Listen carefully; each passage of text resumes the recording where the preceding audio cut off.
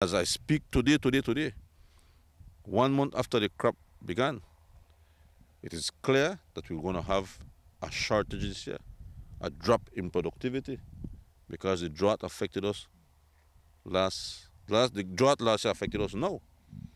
So we're going to have a shortage of foreign exchange coming to the country as a result of the drought.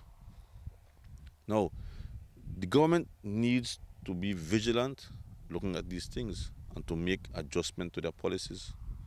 We cannot continue to be taxing farmers so much for fuel. It is impossible. Nobody can survive like that. No farmer anywhere in the country can survive with that rate in taxes and fuel.